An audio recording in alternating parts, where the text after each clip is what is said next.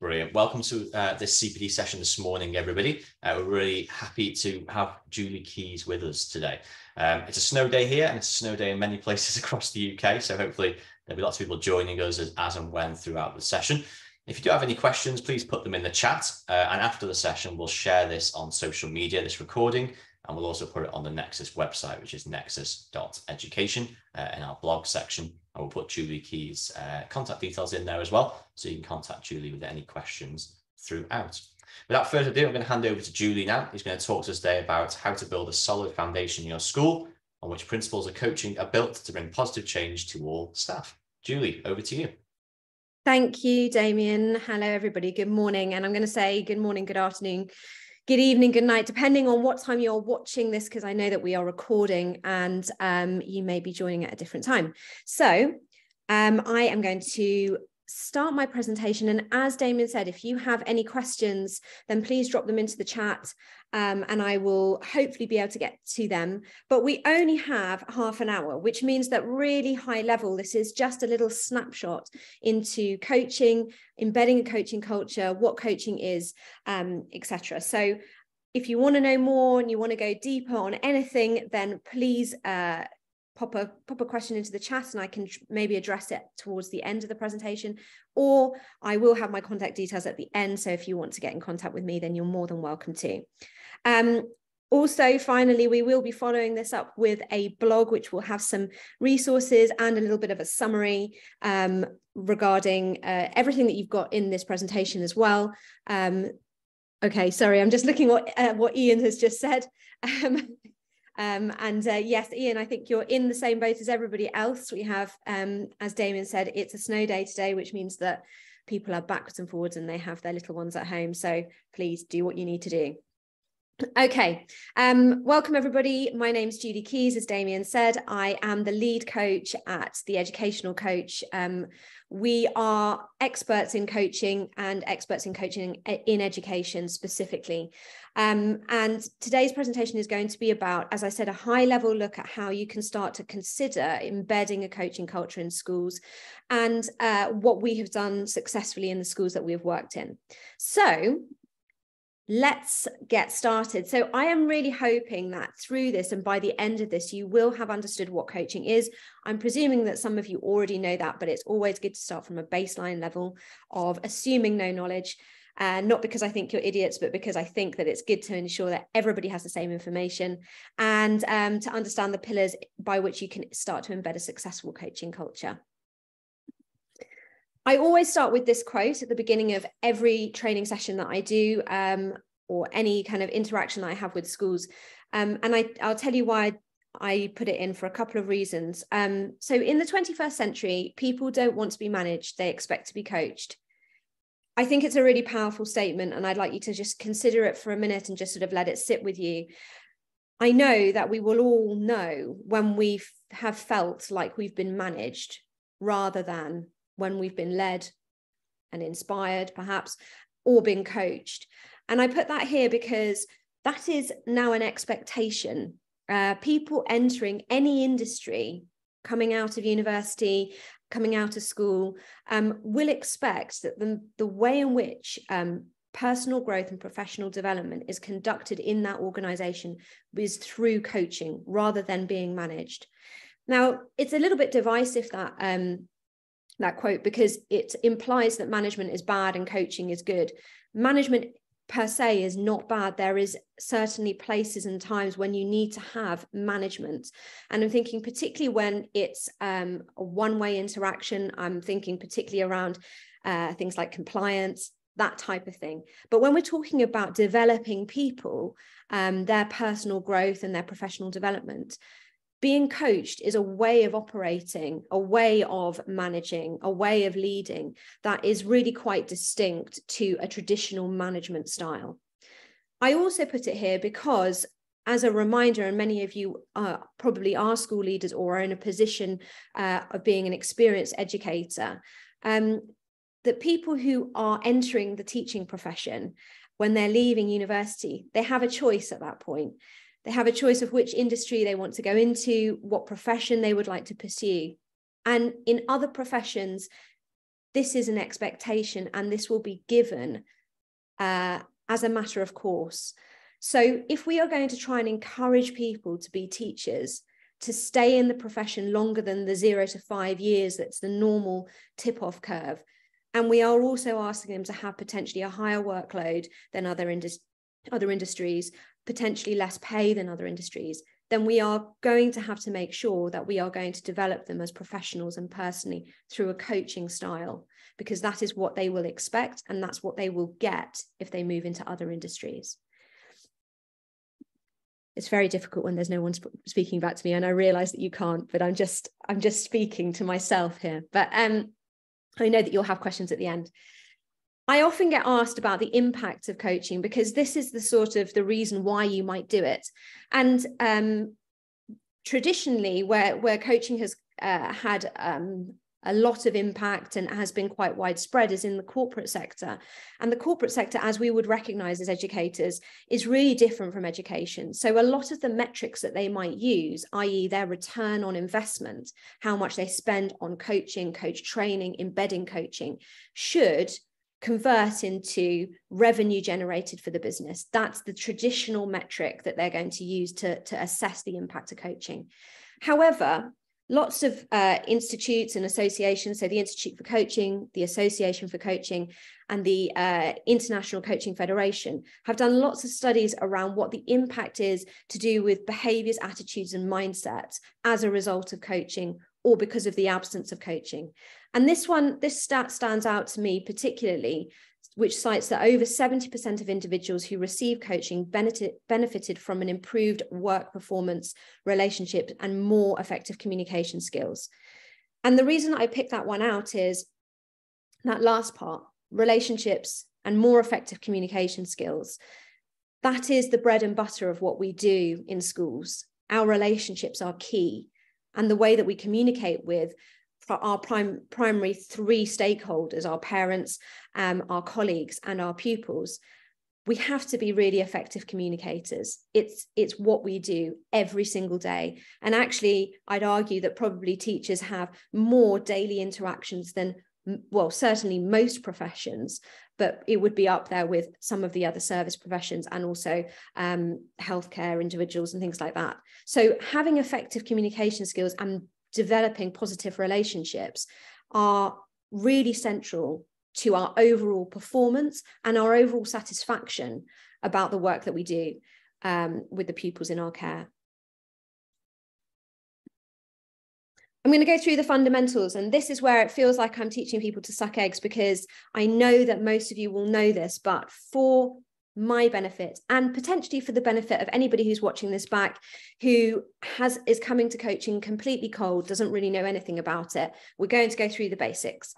And this graphic is about as basic as they come. I hope you'll be able to follow along with it. If you have a look at I'm going to start with this bubble at the end. I'm going to work my way across. If you can see my mouse, hopefully you can. In fact, it really doesn't matter. I'm starting at one end and moving to the other. So whichever way you look at this graphic is the way that you're going to interpret it. So down one end, we have services like counselling and therapy. Then right in the middle, that middle circle is coaching. Then we have mentoring and consultancy or advisory services. So if I just go back to therapy and counselling, there are some really strong similarities between therapy and counselling and coaching, but there are also some really strong differences. The similarities are typically these are things, it's an approach to a conversation. And so lots of the techniques that are used, lots of the questioning techniques that are used for both of those things are really similar to coaching.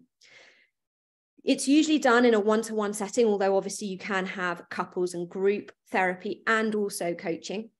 And it's a confidential service, an entirely confidential service, which is led by the person who has come to therapy, the person seeking therapy or the coachee.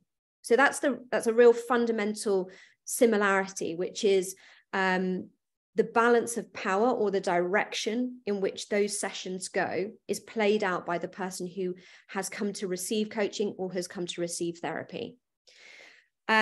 It's the role of the therapist and for the coach to explore issues that are brought to the table by that person.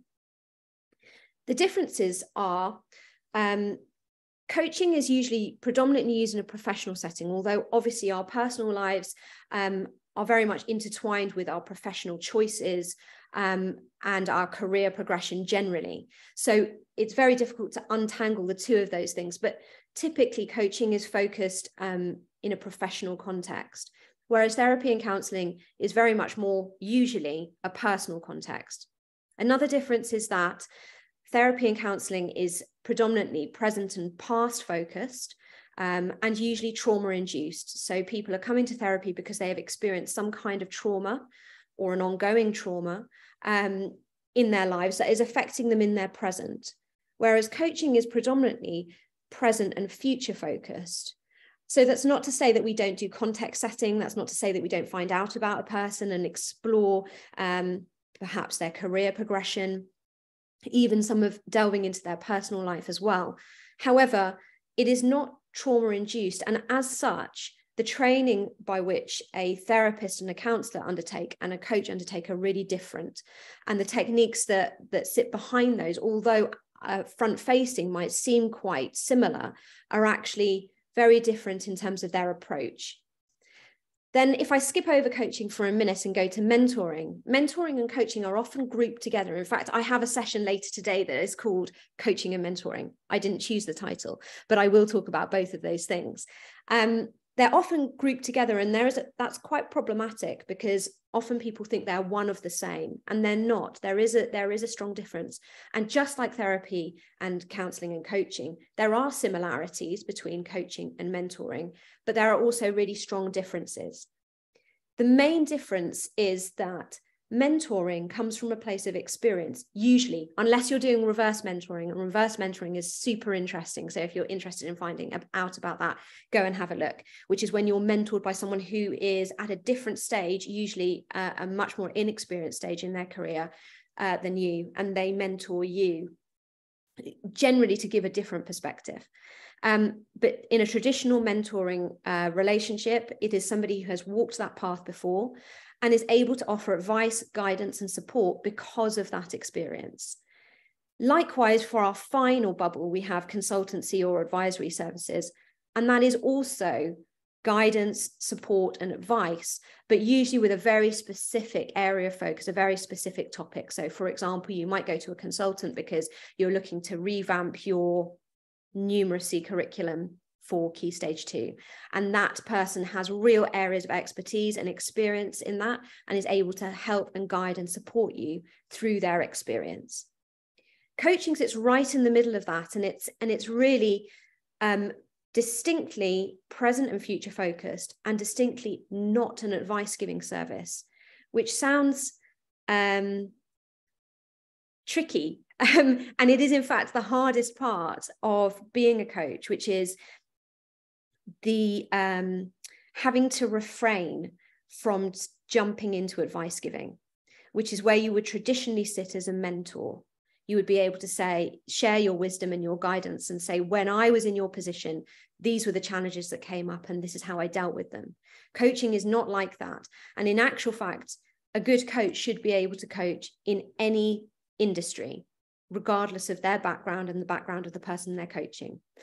Because the role of the coach is to change perspective, ask challenging questions, to dig deeper into thinking, allow the coachee to be empowered to make their own goals, their own pathway. And that doesn't rely on technical expertise in a particular area. So, for example, I have in the past coached lawyers.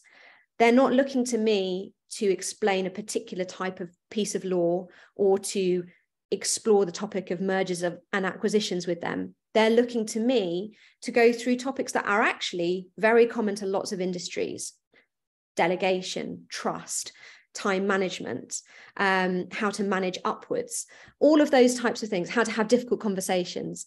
All of those types of things sit in that coaching space.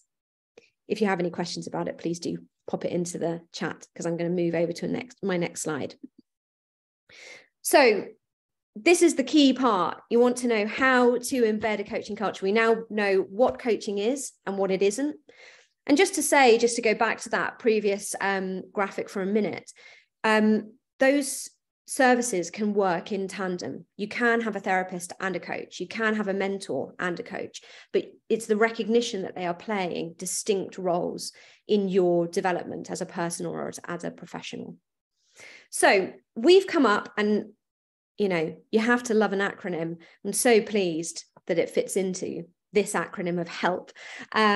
But we have come up with a method that we believe works really well in all the schools that we've worked in.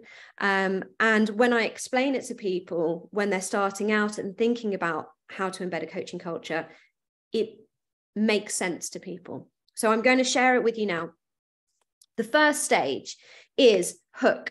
And we define hook by getting people hooked in, getting people excited, finding out if people are interested in coaching. And essentially at the bottom of all of it is, are we ready?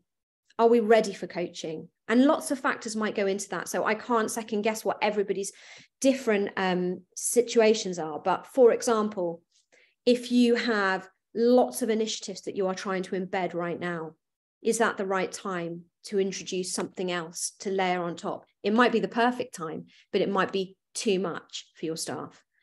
Perhaps you're just preparing for inspection, and perhaps now is not the right time. Perhaps you've had a big turnover of staff. This is particularly true in international schools, where there may well be a huge exodus of staff all in one go. That is also a time to consider, are we ready? It might be, as I said before, might be the perfect time. You've got a whole new intake. You can start something from new. But that first stage is really important. It's in fact the stage that I say to schools, spend the most time doing that.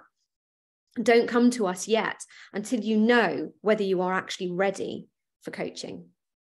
The second part is experience. We believe to be a good coach, you have to be coached by somebody who knows what they're doing, because otherwise it's a little bit blind leading the blind, and that can end up in poor practice, and it can also end up in poor embedment, and also can end up in slower embedment as well. So there's three reasons we say that experiencing coaching is a positive thing. Number one, it's just a positive thing. If you have a regular meeting with a coach, it's great professional development, and it's a space and time just for you. Secondly, you're getting good coaching role modeled for you. And third of all, you start to develop empathy for your coachee. At some point, you are going to be the coach. And so it is very useful to know what it feels like to be coached. Sometimes it can be quite a vulnerable space. Sometimes you have to understand how you can frame questions and set the sessions up and contract the sessions so that your coachee feels safe to share, safe to be vulnerable, and safe to respond to your questioning, which can sound quite challenging in the moment. The third step is to learn. This is where you start to upskill yourself with the skills you need to be a coach. Now, of course, you've already done the experience part, so you know what it feels like. You know what it looks like, and you know what good looks like. You also know what it feels like as a coachee. So when you're coming to the section where you're doing training, you already have a good idea of how this is going to look in reality. And we push this all the way down because what we used to have happen was people approach us and say, please, can you come and do a training session? And we realized that the training to be a coach really has to come a few steps after, because if you jump into that straight away, your levels of success and embedment are going to be lower. And the final thing is practice. As with everything, as per the 10,000 hours theory, to become an expert in something, you need to practice it, and you need to practice it regularly. And you need to practice it with the supervision of somebody who knows what good coaching looks like. So the person that you experience coaching with will also be someone who sits alongside you to do some of that practice. We're going to do a very, very quick run through of this. This usually takes about 3 terms of an academic year, but we're going to try and do it within the next 5-10 minutes. So experience, learn, practice is the way in which we embed a coaching culture in a school. And it offers just enough structure, but also the flexibility to ensure that those desired outcomes for each school are met. So let's look at experience first of all. Now, I can't coach you all individually. I certainly can't coach the people who are watching this recording back. So we're going to do a very high level version of coaching. Don't worry, I'm not going to ask you to come off mute or come on your camera. I want you to do this individually so that you have an experience of what it might feel like. And I'm going to lean very heavily on one technique, which is shown by Michael Bungay Stenner. I always get his name wrong. He's an Australian, and he wrote a book called The Coaching Habit. Very famous book. Please go read if you want to go and have a look at it. And we use his TED Talk, which is Taming the Advice Monster, in all our training because it's fantastic. If I were to distill down what coaching is about, it's summed up in this phrase: staying curious for longer. That is the challenge that you have as a coach. So with this in mind, I'm going to run through a series of questions, or sort of a questioning routine. And while I do that, I'd like you to try and do this in real time. And I know that that sounds cliche and it's difficult, and but clear the decks for a minute, put things down, just have a think about something. I'm going to ask you to think of something. It sounds like I'm doing a magic trick. I'm not. I'm going to ask you to think about something that is a real challenge for you right now. Something that's going on for you right now. It could be professional or personal, relationship. It could be a tiny thing. It could be big. Have a think about something that is a challenge for you right now. I'm going to think of my forever challenge, which is that I need to get fitter, and it's January. So it really does feel like a cliche, but have a think about what your challenge is. Have you got your challenge in mind? Okay. With that challenge, I'm going to ask you a couple of questions, and I'd like you to try and think through your answers. This is only going to take a couple of minutes. With that challenge in mind, think about this question. What's the real challenge here for you? What's the real challenge here for you? I'm thinking about my challenge. What's the real challenge here for you? My next question is, again, a very simple question, and it stays in this thread of staying curious for longer. With that challenge in mind, and what else? What else is a real challenge for you? Because I know that it's not only one thing. What else about that main challenge that you said is also a real challenge? Open it up a little bit more. Just unbox that a little bit. And if you're done thinking about that, my next question is, and what else? Because I know that you can probably think about 2 or 3 things that are related to that challenge. And if I think about my exercise one, at the top, if I asked, what's the real challenge here for you? I'd say, I don't do enough exercise. I could consider I want to get fitter. I want to get healthy. I want to feel healthier. And then if you're asking me, and what else? It might be to do with having more energy. It might be to do with looking at my diet.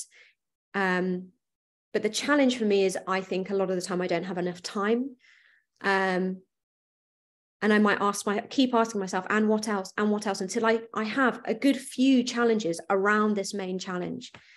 So the final question, it's actually not the final question. The next question is the first question. So with all that in mind, what's the real challenge here for you?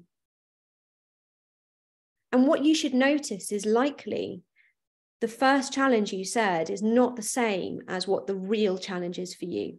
And often when I do this exercise, and I always use exercise as the example, it gets down to quite a deep level quite quickly, which is, it's not that I don't want to do exercise. It's not that I haven't found an exercise that I want to do.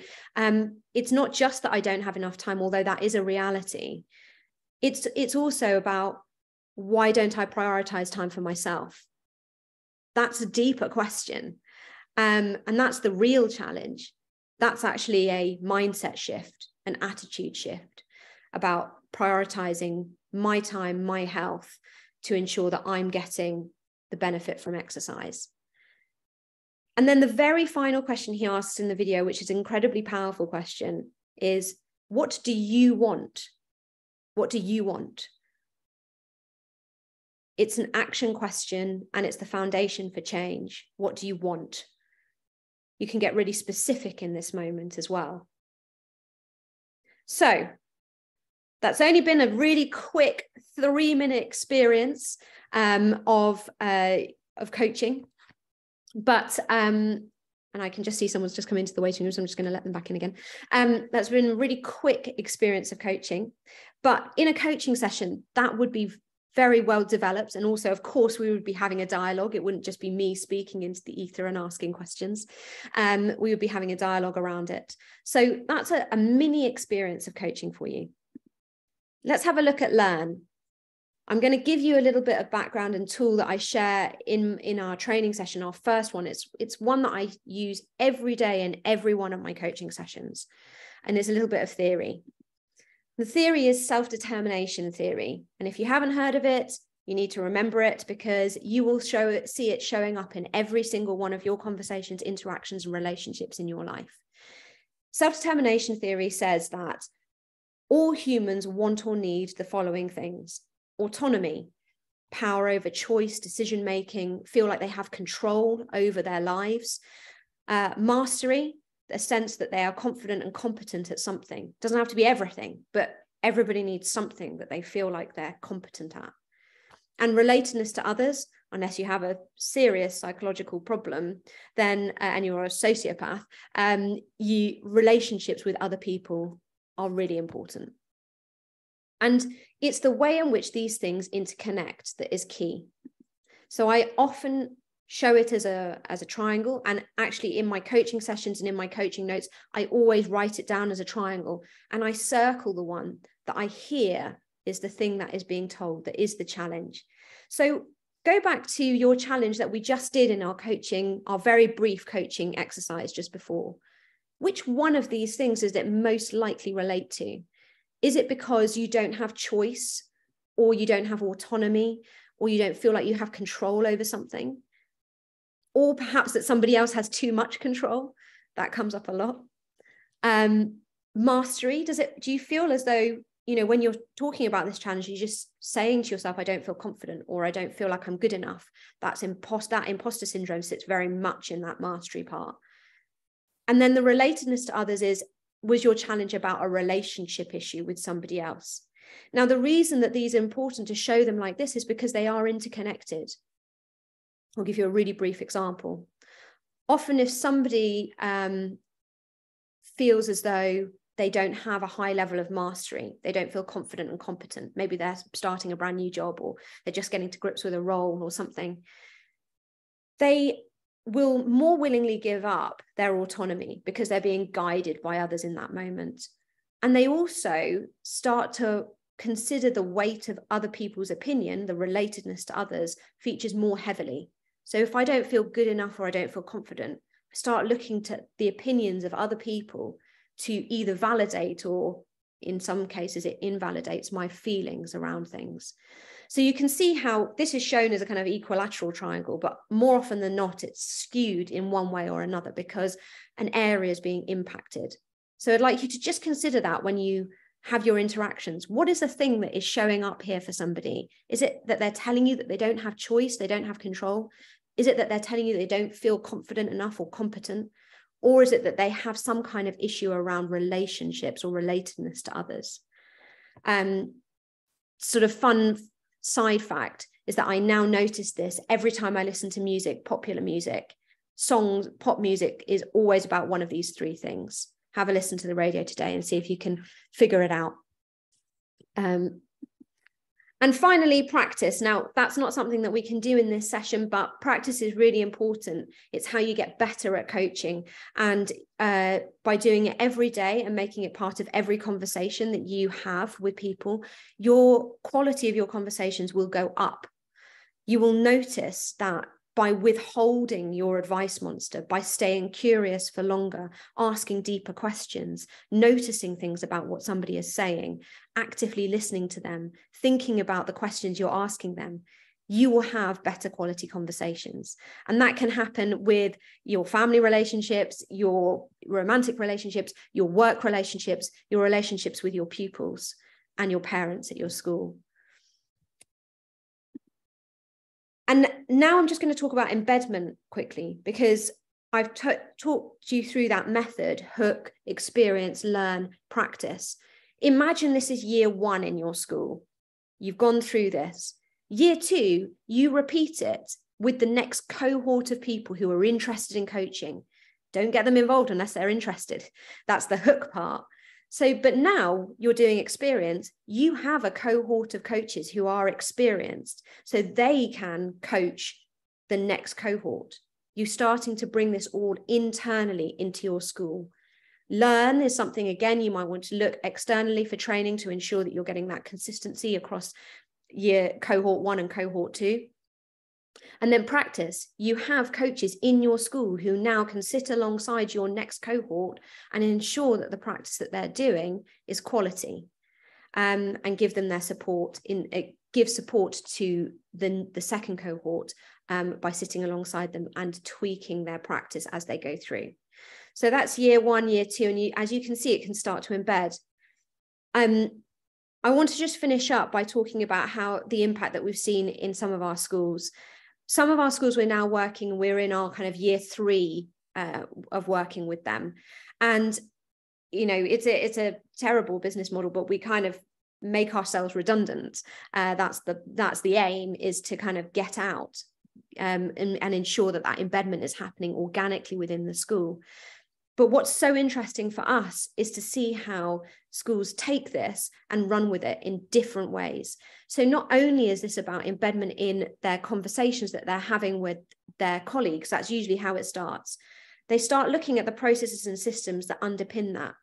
The schools that we've worked in have overhauled their performance management systems or their appraisal systems. They've looked at how they do professional development generally. They've started looking at feedback conversations from lesson observations. In fact, some of them have kind of done away with or revisited how to do lesson observations in a way that works for them, that is done from a coaching perspective. Some schools have started looking at how they can embed this within their admin function. We have schools who bring along their head of HR and their head of finance. The head of HR has to have lots and lots of very difficult conversations every single day. So being able to practice that coaching conversation is really valuable for them. We've also had really strong embedment within their teaching assistants, where they bring their teaching assistants along and they do the training like this. And the way that they embed that is going to be so different to the way that your heads of departments are, your senior leaders are, your head, or your support systems, your support services do.